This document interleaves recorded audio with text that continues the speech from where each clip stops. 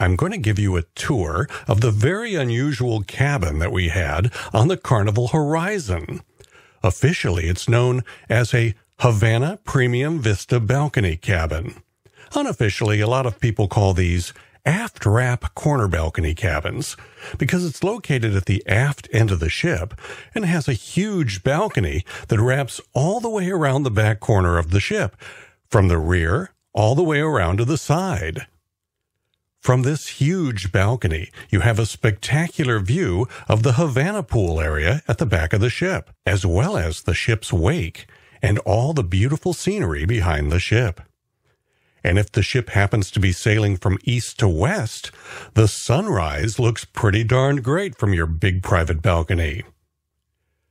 There are 8 of these Havana Premium Vista Balcony cabins at the back end of the Carnival Horizon, one on each corner of decks 6, 7, 8, and 9. A big advantage to the 2 on deck 9 is that deck 10 hangs out quite a bit over the top, and that not only gives you shade so you won't burn up on a hot day, but also privacy. Looking down from deck 9, you can see that the balconies on decks 8, 7, and 6 are not private at all. People up on the higher decks can look right down into the balconies below. But deck 10 hangs out over deck 9 just far enough to provide complete privacy. And let me show you the other advantage that the 2 corner balcony cabins on deck 9 have over the ones below.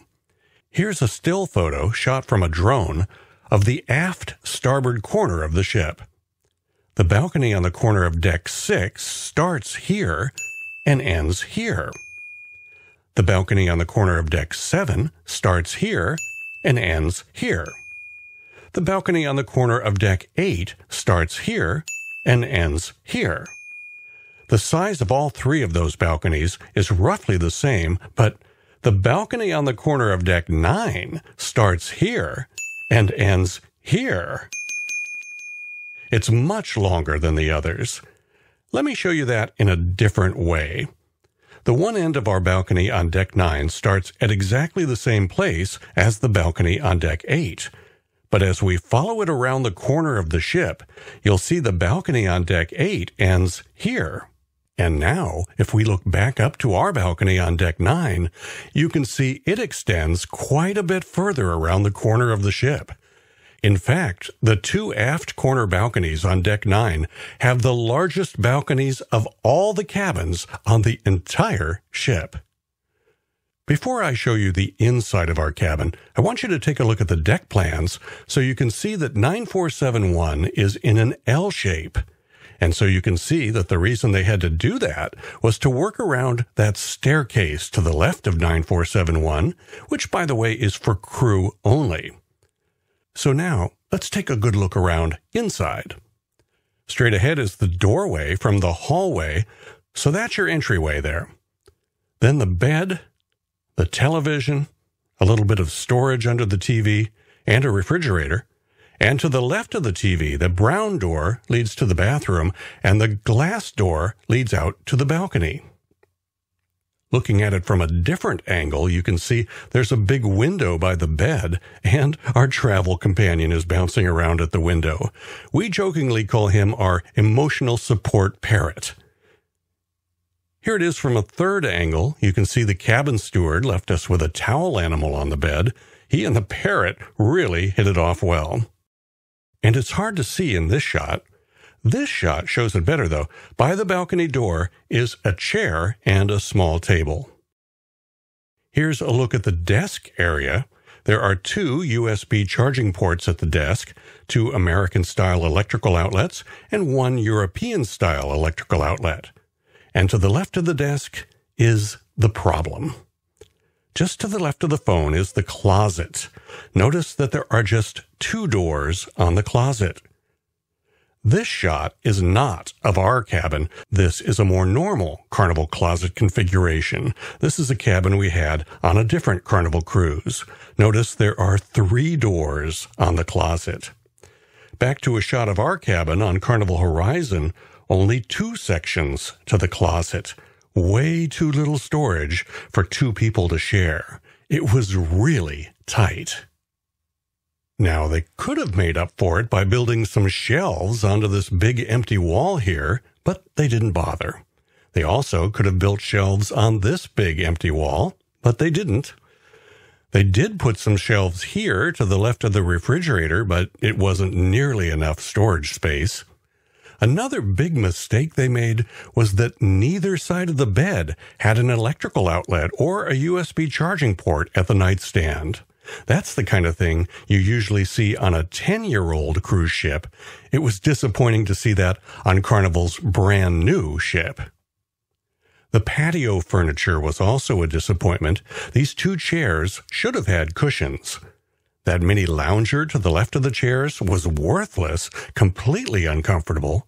And I don't know what they were thinking with that cushion on the big lounger. It puts your head in a really uncomfortable position. They should have put a full cushion on it, covering the entire lounger. The other big mistake they made was that door leading out to the balcony. It makes a slamming noise when it closes. They should have put a sliding door in there. Well, enough complaining. Let me show you a couple of tricks I've picked up over the years. I bring a wireless indoor-outdoor digital thermometer with me on a cruise. I use a 3M command strip to attach the base unit at eye level on the wall and place the wireless outdoor unit in a shady spot on the balcony. That way I can easily see the current temperature in the cabin and out on the balcony. I also bring a little gadget along with me to convert the one European-style electrical outlet, essentially making it a third American-style outlet for my use. Let's take a look at the bathroom. Nothing special, pretty much the same as you would get in an inexpensive cabin. Just one sink, and the shower is pretty small. No shower door, just a shower curtain. If a wonderfully big bathroom and shower is important to you, instead of booking the Havana Premium Vista Balcony cabin, you might want to consider booking a Havana Suite instead. It has a gigantic bathroom by cruise ship standards, with double sinks and a shower that is large enough for 2 people to share. The shower has a glass door instead of a shower curtain, and a rainfall shower head in the ceiling, as well as a second shower head on the wall. We stayed in a Havana Suite on Carnival Vista, decided to try the Havana Premium Vista Balcony cabin on the Carnival Horizon, and we've decided we like the Havana Suite better, so that's what we'll have for our upcoming cruise on the Carnival Panorama. Another advantage of the Havana Suite is that it's much larger, with a curtain and partition separating the bedroom area from the desk and couch area. Now, I wish they hadn't used quite so much orange in the color scheme of the Havana Suite on Carnival Vista, but here's an artist rendering of what the Havana Suite on Carnival Panorama is expected to look like. Thankfully, a little less orange.